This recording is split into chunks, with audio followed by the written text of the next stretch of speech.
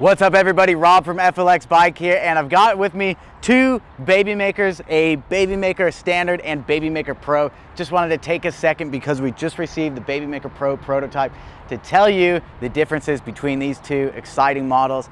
First of all, on the Babymaker Standard, we have made a couple changes to that for the production model from what you see here. So these brakes, these are C brakes here, these are going to be on this Babymaker Standard when we go into production.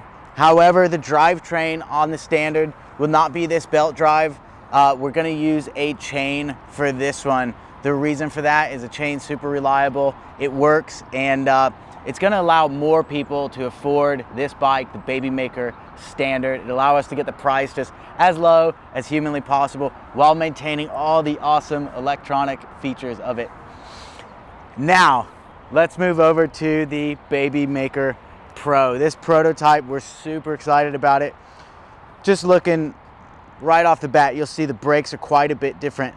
These are Magura hydraulic disc brakes.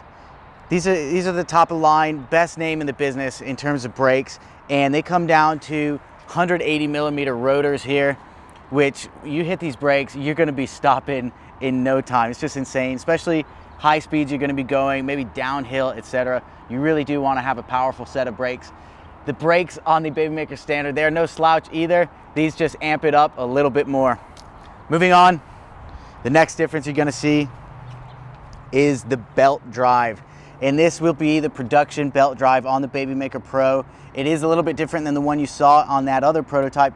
This is the carbon gates belt drive. It's super cool. If you look at the belt, there's a notch in it in the chain ring. It keeps everything in line, pat, and it can take a ton of force. It's virtually indestructible and requires zero maintenance. So we're super excited about this. It's gonna give you a very smooth, very awesome, very quiet ride.